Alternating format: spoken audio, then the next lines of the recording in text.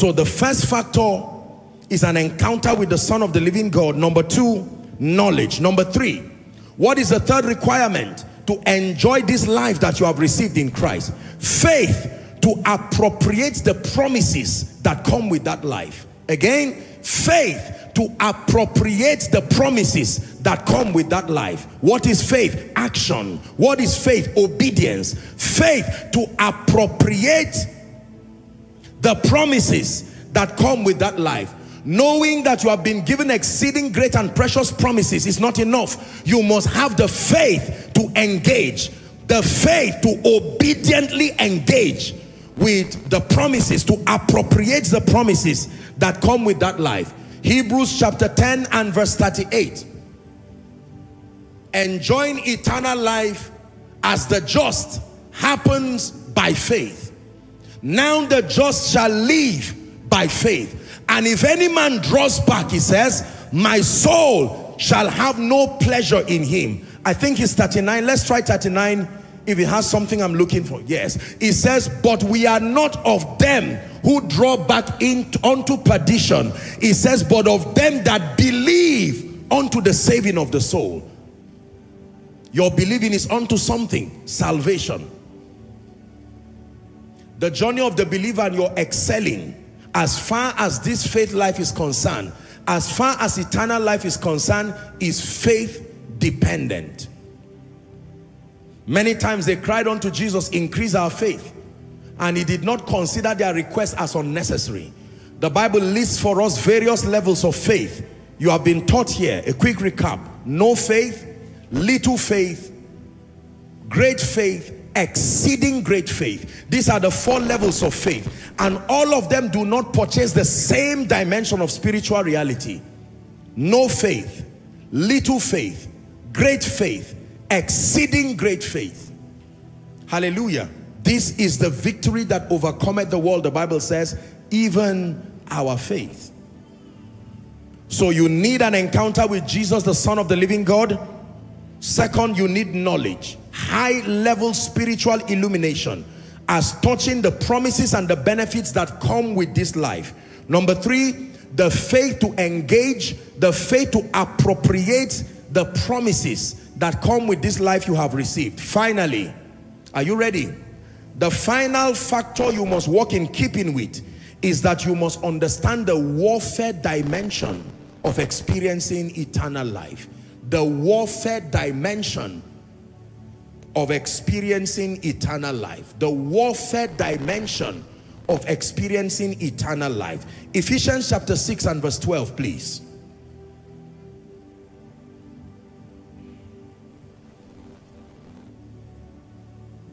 For we wrestle not against flesh and blood, but against principalities, against powers, against rulers of the darkness of this world, against spiritual wickedness in high places. Look up, please. Let me pause for a moment here and pass a very quick comment here. For many people, they believe that the warfare of the believer is just at the realm of the mind. I don't agree.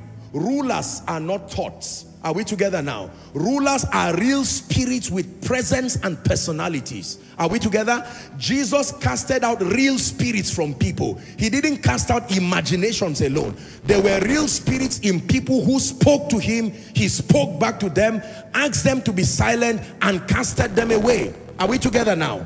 Angels are a cadre of spirits. Demons are a cadre of spirits called unclean spirits. There are unclean thoughts. There are unclean imaginations. But there are unclean personalities who have life called spirits. If your only understanding of warfare ends in the realm of the mind, you will not do justice to your victory. There are thoughts, yezah, in the realm of the mind. Imaginations sponsored by spirits. Yes.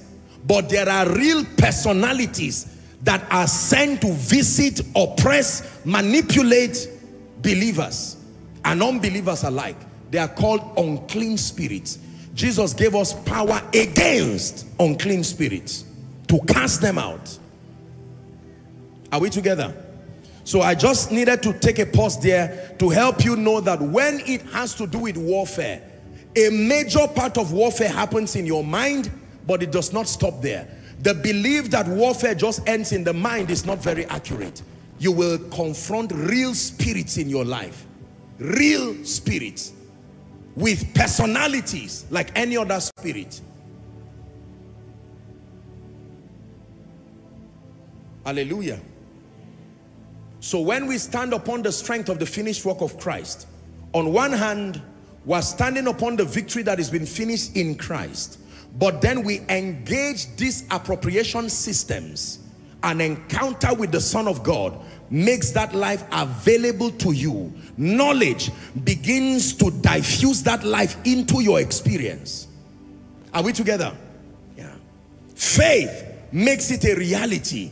Warfare helps you to maintain that victory, because I assure you, even Jesus, when he walked upon the earth as the Son of God, the embodiment of that Zoe, the logos of God in action, Satan did not fold his arms and leave him. I overcame, hallelujah. He won the victory, hallelujah. I overcame, hallelujah. I overcame, hallelujah. He won the victory, hallelujah. I have met many demon spirits in my life as a man of God. I know they exist. Number one, because the Bible says so. Number two, I have not just seen them, they have confronted me. I'm not talking of a dream. You slept and had a dream and saw whatever it is. And I'm not talking of a movie where you are watching all kinds of things. I have met spirits. They have spoken to me. I have seen them. The memory is etched in my mind forever. I know how they look. I can draw them. You see, the things we have seen. I have seen spirits that oppress people. I have seen spirits that control poverty. I've seen spirits that come in and slip their way through destinies and begin to rewrite rubbish. Some of you are here right now because of the negative influence of those spirits, casting a negative embargo upon your life that makes things to not be the way God says should be. Even though you have received eternal life, you cannot see the outworkings of eternal life. No favor, no grace, all doors closed, all helpers departed from you. Only evil report gets to the ears of your helpers. Everything good you do, there are spirits that hold them and bury them. And the only thing that proceeds to those who can help you is something negative about you. Calling good evil and calling evil good. Spirits for you. Hallelujah. Let me tell you the truth. Behind most of the tragedies of the saints and the inhabitants in the earth are a myriad of evil spirits working day and night to make sure they kill everything they can kill. When the Bible says the thief comes to steal, he does not walk alone. Satan is not omnipresent, he's not omniscient, he's not omnipotent. He works with an array. There is an organized satanic cadre. Paul himself gave us an intelligent exegesis that the demonic realm is arranged with intelligence. Satan was once with God and he did not lose the memory of organization when he fell. He has an array of wicked spirits programmed to regions, programmed to offices, programmed to families, programmed to individuals. Every believer in Christ has at least one set of spirits sent to you. At least a set. And a set is not one. If you ever had the voice of one, you are joking. The demon spirits that are on earth and around this domain, they far outweigh the inhabitants of the earth, such that a legion can manage one body. Did you hear what I said? There is such scarcity of accommodation for demon spirits that a legion should be about 6,000 to 10,000. They can make do with one body. So if you think it's only two spirits looking for you, I want you to think again. When you said, God, I will serve you, they had the confession. When you say, God, use me, they had the confession. Are we together? When you prayed and you said, God, let me be the first person to take away shame from my family, they had you. It is not God that responds to the prayers of the saints alone. Demons also respond to the prayers. When they see you fasting and praying, they see something rising from your room to the heavens. They are sent. What is going on here? We need to find out. Okay, he's praying in tongues. We cannot understand. We are not given to understand. But let's study the activities of angels to give us a clue of what he's asking. Because the angels ascend and descend. They excel in strength and they confirm the word. So they may not know what you are saying in the prayer language, but they can see the returns, ascensions and descendings. They see what the angels are bringing. Favor is a spiritual substance. You can see it in the spirit and know the difference between favor and any other spiritual thing. Physically, they are very abstract to the mind, but in the realm of the spirit, you can see favor. There is substance to favor. There is substance to speed.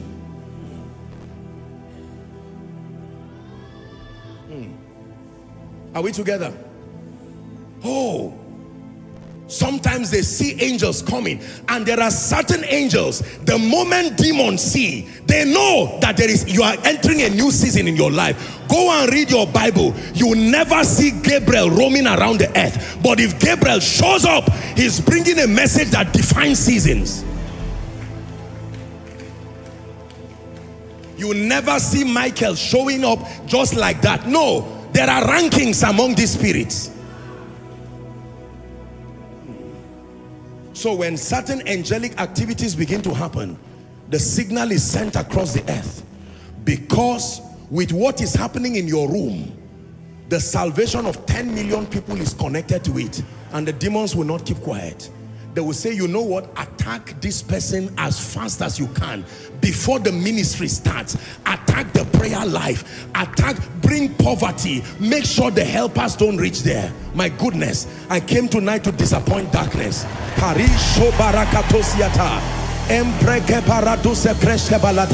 In the mighty name of Jesus Christ, I came tonight to establish over your life once and again the victory that is settled in Christ.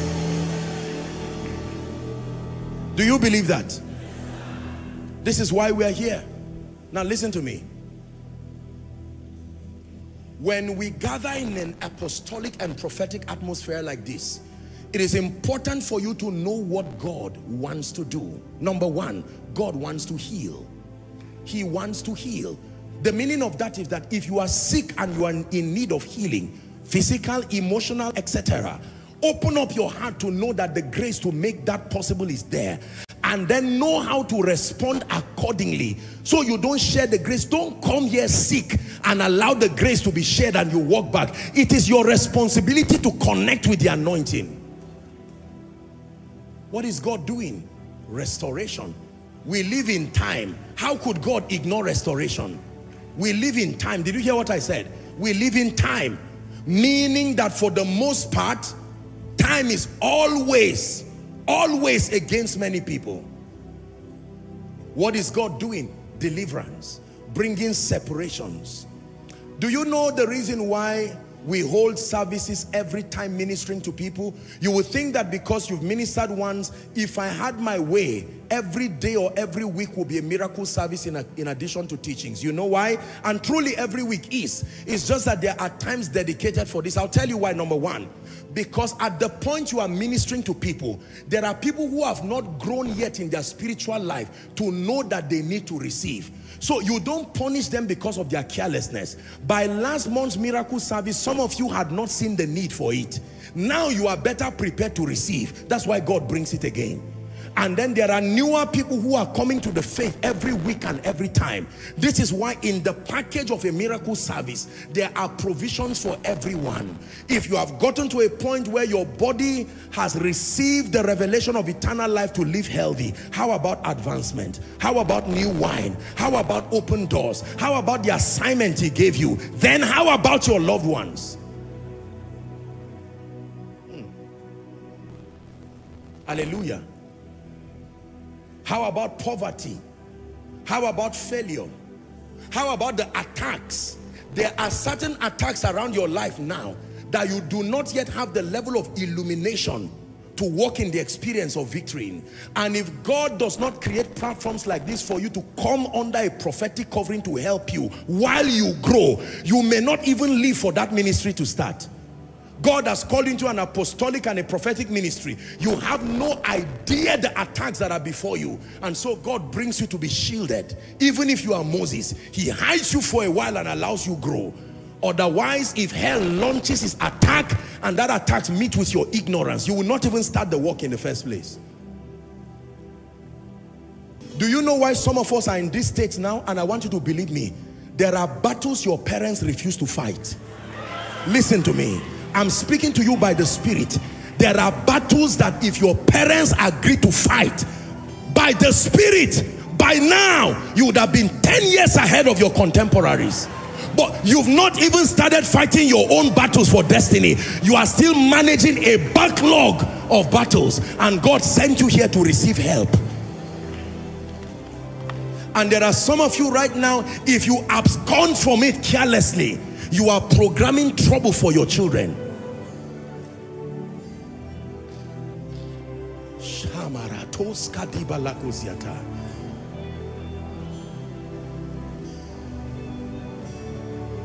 Man of God, God has brought you here to help you.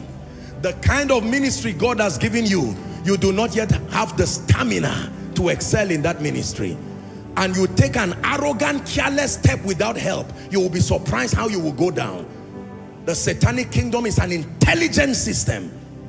It's an intelligent system. The victory of the believer is established in experience on account of spiritual intelligence and faith. If all it took was just knowing what Christ has done, then God will not waste his time giving us the anointing. The presence of the anointing is clue as to how stubborn Satan is. Did you hear what I said? The presence of the anointing, in spite of the finished work of Christ, the presence of the anointing that God still anoints and re-anoints in ever increasing measure, is proof that there is a stubborn satanic cadre that will not let your destiny go, not without a fight. And while I was praying, I cried to God. I said, Lord, let this miracle service not just be a waste of people's time.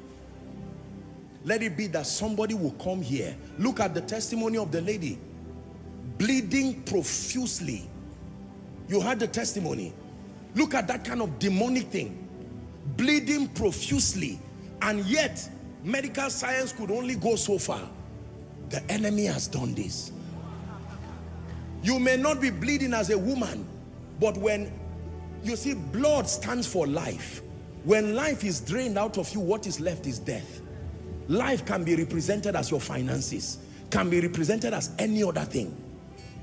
But the woman with the issue of blood said, I will not wait till he comes to me. Jesus had no business seeing her. She created space for her miracle that day. If you were Jesus' secretary that morning, you would not record as part of his itinerary that he was going to heal a centurion nor a woman with the issue of blood. The major miracles that happened that day came on demand. Anger and hunger combined together. If you were writing as a secretary of Jesus, you probably would not write that today part of the itinerary is that a woman with the issue of blood, 12 years, all of them were 12 years old. Jairus' daughter, 12 years. The woman's problem, 12 years. And two of them got angry and said, today is today. Like someone needs to be angry. Whether a word of knowledge comes from me or not, one thing I know is I'm not walking out of here the same way I came. Listen, it's going to be a very quick one. And as I pray for, do you know why many people don't get healed? It's not because the power of God is not in, in a place where God is moving. It's that most of them don't know how to engage. As the power of God rests upon you, do what you couldn't do before and begin to celebrate. When it's time to announce miracles, don't sit back there. Don't say, I am far there. No. As the fire of God comes upon you, sometimes I ask the ushers to bring the people out. It's not showmanship. There are levels when God has lifted you. Every point to be proven has been proven. You see, when we ask people to come out here who are under the influence of the anointing, it is because there is a completion to that process of deliverance that God makes. Sometimes I wish we had all the time to prophesy one by one. If I mention a case that is your own, don't waste the time of others and just stroll and come out as if you are taking your time. If you are not sure, sit down. Don't allow someone go back without their miracle because you are careless. Are you ready now? Father, I am ready to receive. Pray violently and passionately. Go ahead and pray. Outside, pray. All the overflows, pray. Online, make sure you pray.